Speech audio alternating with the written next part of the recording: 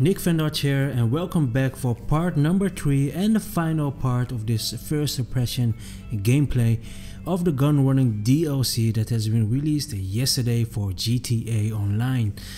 So we jump a little bit in time because, as you can see, I already made a little bit of money, but in this final episode I'm gonna show you all the unlocks by research. So I actually unlocked everything by night, and that means all the tins, all the upgrades for your vehicles, and all the upgrades for your guns. And I'm gonna also show you all the upgrades on the vehicles, the upgrades on the guns itself. I'm gonna show you the bodysuit and also the anti-aircraft trailer. So here you can see, when you head back to your to my laptop, as you can see here, I already unlocked everything. So it took me a while, but I finally got it done. So all the upgrades for your guns, for the vehicles, all the tints, all the extras are all unlocked. So what I actually basically did is I speed up the research and pay for the fast track. So I don't have to do that anymore, so I can actually show you everything what is available upgrade wise on everything. As you can see here, I didn't assign my stuff to research or both anymore, because the only thing what I now need to do is manufacture and sell that. I'm not gonna show you that part because that is all basically the same as the bikers businesses, but I'm gonna show you all the upgrades on the vehicles, on the weapons, the bodysuit, and of course the anti-aircraft trailer. So first thing what we're gonna do is head back to Warstock. Here you go. And like in the previous episodes, I showed you, when I buy this mobile operation center, I choose bay 2 and 3 to be separate rooms. Okay, so I just found it out that you need to combine. So the second one, you need to combine the weapon. Here you go. So the weapon workshop and the vehicle workshop as one. So don't separate them. So don't make a separated weapon area and then separated storage for your personal vehicle. So just combine them together, and that makes it actually a mod shop, a workshop where you can modify your vehicles. Okay, so it will not work when you keep it separated like what I did. Just make it into one, and it should take room number 2 and 3. Okay, so I head outside now, and I'm gonna take my first vehicle inside, and this one is the half truck. So it's half truck and half tank, what I like to prefer to call it. So I'm gonna bring this car inside, and I'm gonna start modify this first vehicle right over here. So after I actually speed up everything about it, especially the research was quite costly, because every time you try to speed up you have to pay over $200,000 for it. So it can become actually a quite expensive one if you want to speed it up, but only you can do that obviously if you have the money. So here you go. I'm gonna drive the half truck behind the mock trailer, just hit right D-pad to enter the mod shop. As you can also see on the right hand, it's the anti-aircraft trailer I already bought. I didn't record it, but I'm gonna show you how to modify that one as well. So here you go. I just brought it inside my trailer. So this is the only place where you can actually modify all your new Warstock vehicles. You can't modify it at Los Santos Customs or Benny's. It won't allow you. So this is the only location where you can actually modify that. So as you can see here, I'm gonna scroll through everything. Obviously these updates are not visible on the outside, so I'm gonna buy the most expensive things for you guys, and as you follow the video you can also see how that looks like.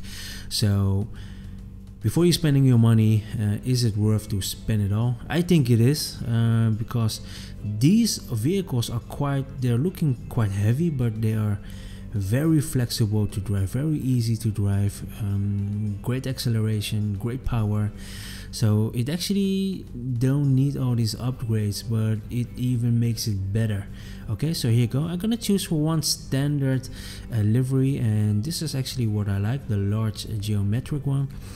And I'm also gonna change it all into black because I like it black. It's mean. I like that combination. Black and white, I also do like that, but here you go. I'm gonna put some mine behind it, so you can actually drop the mine and as soon as it detects a vehicle that's drive over it, it will actually blows up. But as you can see, the upgrade already costs you almost $100,000, so just spend it if you have the money on it. Okay, I'm gonna choose black. Here you go, secondary. I'm also gonna do black metallic as well. As you can also see, not every part of the vehicle will change into that color that you actually want. Here you go. The selling price at this moment is already 1.5 million, so I still have a couple updates to do, and it should bring you around, I think, 1.7 or 1.8. Here you go, turbo weapons. So here you go. So this is the big upgrade, and you can only unlock this upgrade by doing the research.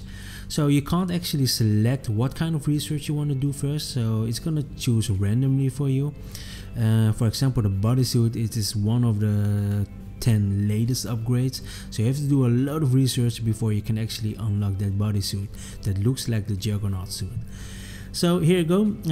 As you can see, it's mean. I like it, so I'm gonna kick this vehicle outside again. So this is the half truck. Yeah, I just put all the most expensive upgrades on it, which is available. So this should how it looks like when you fully maxed out this half truck. Of course, the livery you can change it by yourself. Obviously, also the color. It is all depending on what you like. So I'm gonna head back to the mock. I'm gonna head to this anti-aircraft trailer first. Okay, so you can bring that out by hitting the interaction menu and then request by vehicle. It will actually deliver it with you with a pickup truck. Here you go, customize the anti-aircraft trailer. So there's not a lot of things available. Delivery, you have to unlock it first, obviously, by doing research. But I'm gonna head for this one, the large geometric. It's already been covered. Respray, I'm gonna of course stick with the black. Here you go, lovely. Okay, the secondary also, here you go, black, nice looking thing. Okay, the last one is the weapon. You can choose, this is the basic standard one, the second one is the homing missile, and the third one is a flag, a dual 20mm flag, but I like the homing missile.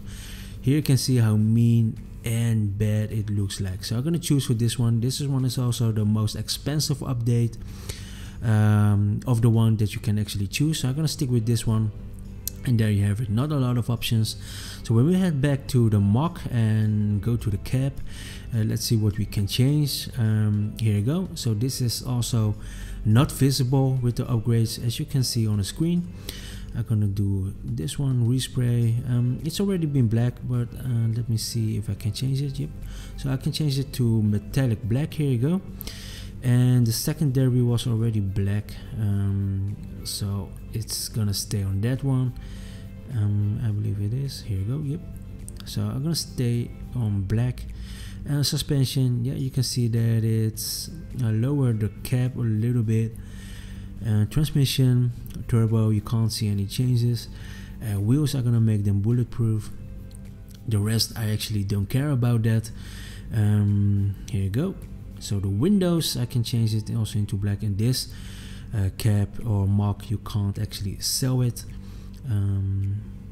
So I think once you have it, you can't get rid of it. Livery, okay, none. So there's no livery available for the truck loader itself. But this is a very nice thing. You can actually put a custom plate on it. So maybe in the future we can do something about this with some glitches. Here you go. Obviously you can choose a lot of colors, but I'm gonna stick with the black. I also saw some pictures with black and secondary red color. I like that combination as well, but I'm gonna stick with the black for this one for right now. So this is the Knight Rider truck from the series back in the 80s. It looks very nice. So with the weapon, what you can do is, obviously you already have a weapon at the front, as you can see on the screen, but you can also put them at the back. So in the mobile center inside the truck loader, you can have your friends also join you and sit behind the desk and remote control the guns for you. Here you go. We are just finishing customizing the cab, the truck loader, and the anti-aircraft trailer. So the next thing what we're gonna do is we're gonna continue putting all the most expensive upgrades on the new Warstock vehicles. Okay, here you go. I'm gonna head over to Warstock again. I'm gonna buy myself the bodysuit first. Here you go. I have it already unlocked, the ballistic equipment, but I just gonna call it the bodysuit. Here you go. Let's skip to the next one. So this one is the Dune FAV. Looks like Dune buggy, but of course with a military outfit.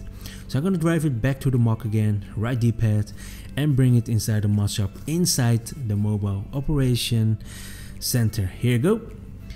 And once again, you do need to have the weapon and the workshop combined together, or it will not work. So if you buy it as a separate 2 rooms, the second one for weapons and the third one for personal vehicle storage, it will not work. So you have to choose for the option that combines room 2 and room number 3 together to actually get the mod shop inside your the trailer. Here you go. As you can see, there's not a lot of changes that actually changed. Some protection at the front, as you can see. I did like the color, the cream color, but like I told you, I'm gonna make all my vehicles black and mean with the large geometric livery, so it's fitting with the rest of the line. Here you go. You can't actually, by the delivery, also delivery can't actually see that there is a lot of changes. But here you go. I'm gonna lower this one. So with some vehicles you have a lot of visible things that you can change about the vehicle, and with the other not. Here you can see obviously the weapons. So these upgrades, you can only unlock them by doing the research. If you can't wait, you can fast forward the research, but you have to pay $225,000 for it, I believe, for every single research, and there's a lot of them. I believe it's 30 or 40 research which you can complete, so it's gonna take a while. So if you have the money, you can fast forward it like what I did. As you can see here, after all the upgrades I put on it, you can sell this thing for $940,000 only for this thing already. So I hope that the guys that finding duplication money glitches can actually find something also with this one, so you can actually make a lot of money of it. And the upcoming vehicles, there's actually even one vehicle that is worth selling up more than $2 million. So if it is possible to dupe these vehicles and actually sell them, we have a new big duplication money glitch going on, if it is possible. So I hope these guys can fix it and make it happen. So the third car we're gonna bring inside the mod shop is the Weaponized Tampa. It's of course based on the normal Tampa.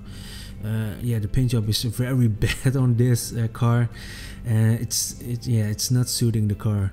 But as you can see, when we put up the armor plating, it looks like the car from the movie Mad Max. If you haven't seen them, Mad Max 1 and Mad Max number 2 that came out last year, I believe it was.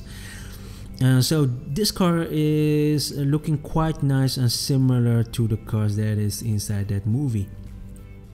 So as you can see here, there is a lot of visual things that you can actually change, but it also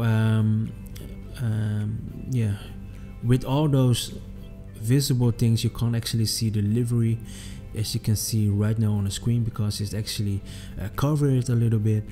But I'm gonna stick with my design. Here you go. Again, with this vehicle you can also put a custom plate on it. I'm gonna change the color to metallic black again. Here you go. So this one actually does not suit that well, the black and geometric combination. I think maybe to keep it the sand color, the cream color, it will be better for this one, but what the heck. So these are the weapons upgrade that you can actually choose. So there's a missile launcher, and as you can see, it's actually inside the grill at the front of the car. So that's a very nice detail. I think this is the car with the most weapon upgrades that you can actually put on it. So here you go.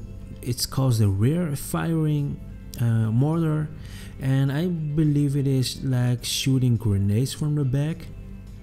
So that's also a very nice thing. And of course the double miniguns. and it looks very bad. So this one is with weapon. When you look at the weapons for the upgrade of the vehicle, this one I believe is one of the best to go. So here you go. What else can we change? The wheels, maybe some bulletproof tires. I'm not gonna put everything on it, but I'm gonna definitely choose the most expensive things out, and that actually can come out handy. So if you want to sell this car, it's worth almost $1.6 million. And because this one is also having a custom plate, I believe, when this car can be duped, can you imagine? We have ourselves a better car than the lowriders when there's a new dupe duplication coming out with this DLC. I hope so. So here you go. This is the Weaponized Tampa, which you can actually sell for 1.6 million. So why does this car is actually worth that much? It is all because of the upgrades you put on it.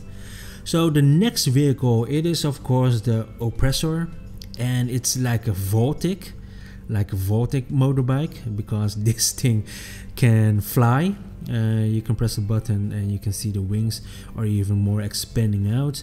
Obviously the rocket engine, and you can also shoot with a minigun, I believe it is what's on this motorbike.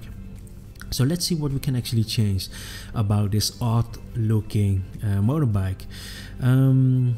It's not the best looking bike, I can assure you that, but when it comes with the features that comes with it, the features, sorry, yeah, the rocket, of course, the rocket engine, you can fly with it, and actually pretty high. And it also comes with a gun. The only missing thing is actually a parachute. So here you go. I'm gonna put some visible upgrades also on it. The livery, yeah, I'm gonna stick with the geometric one. Here you go. So it's not very visible on this one. It was already black and white, and changing the livery won't help a lot. Here you can see you can put some fenders on it, as well at the front and the back. We did change the tank of it. Here you can see the color, so it's quite looking similar like when we brought this vehicle inside. So we're gonna put a mini seat on it. Yeah, there's not much different about it, and it's definitely not functional. So here you go. I'm just gonna spend $5,000 for it. Okay, here you go. So when you want to sell this as is, it's 2.2 million already. So here you go. We're gonna put the turbo on it, some weapons, we can put some missiles on it. Here you go, another $180,000. So the upgrades are quite expensive, so you definitely do need the money for it before you, after you research them and you unlock them, you also need to buy them. So maxed out, it is $2.3 million. Here you go. So maybe for in the future, a bike duplication money glitch, this one is definitely the one to go. $2.3 million as is, and I haven't even put the gold paint on it, so the price maybe will even reach to 2.4 or maybe 2.5 million. So the last vehicle of the Warstock collection line, it is the APC. So it's like a mobile tank, I call it. Here you go. I'm gonna bring it to the mock, and this one is the last Warstock vehicle of the Gunrunning DLC that came out. So here you go. I'm gonna change this also, and obviously you can also drive this vehicle inside the water, I think. I'm not sure, I haven't tried it yet, but it kind of looks like it can also float or drive in the water. Here you go. I'm gonna change the livery, and obviously because this vehicle is quite big service wise, you can see the livery popping out, and as you can see when I hit the paint, and it looks absolutely mean and bad, and it's quite nice looking APC. But not a lot of things you can change on it. But here you go, the SAM battery. Yeah, it's like 6 bazookas, big missiles which you can put on it, and that's about it. There's not a lot of things which you can actually put visible on this vehicle. So as you can see here, let me see, selling price is 2.1. So the most expensive vehicle so far on 4 wheels, this APC is 2.1, and with the Vortic motorbike, the Oppressor, that one is 2.3 million. So quite expensive vehicles if we manage to duplicate them and sell them. Forget about the lowriders. Okay, this is the new big money dupe vehicles which you need. And of course, if it is possible in the future, obviously you also need the money you have to spend on these vehicles first before you can actually dupe them. So start making money, because eventually there will be a dupe glitch available with these vehicles. It's just waiting when it will happen. So here you go. Going to the next part, I'm gonna show you some guns. So with the research, you can also unlock a lot of upgrades for your gun and also a lot of tints. But here you go, I'm just gonna show you how the gun looks like when it's maxed out. Here you go. I just put for one simple design again. The livery is yet again the geometric one, and I just chose for the color white, and I put all the most expensive upgrades on it which is available. The extended clip, grip, scoop, or the scope.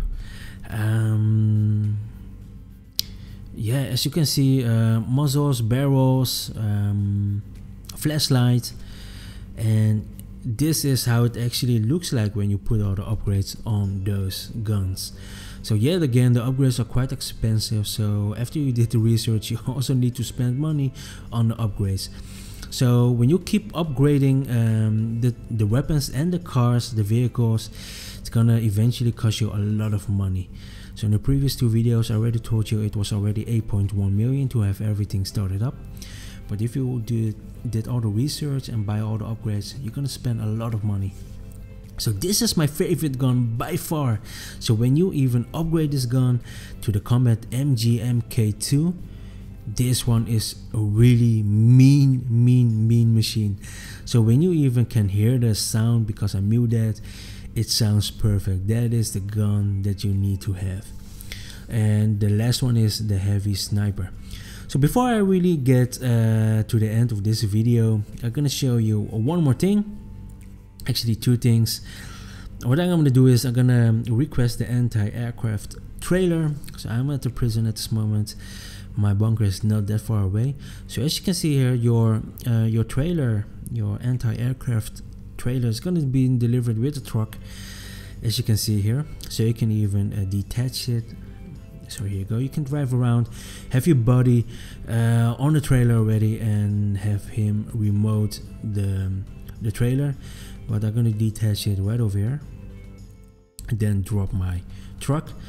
So I haven't figured out that you can also choose another personal vehicle to actually put the trailer behind the vehicle. So maybe it is possible. Just leave a comment down below if you know how to do it.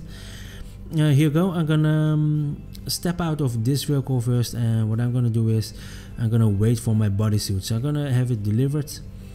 And the bad thing is there's a 15 minutes waiting time before you can actually request it again, and it costs you every single time you're gonna request it $5,000. So here you go, I have it right over there. Let's hop on this trailer right over here and let's have the cops chasing us. Here you go. So this is how the anti-aircraft actually works. I'm not gonna show you of all the Warstock vehicles how they shoot, but there you have it. I just show you all the upgrades which is available for all the Warstock vehicles, for all the guns, the tints that comes with it, the new bodysuit, the mock. I spent all the money for all you guys. I hope you enjoyed this video. Thanks for watching again, and I see you on the next one. Nick Van Dutch signing out.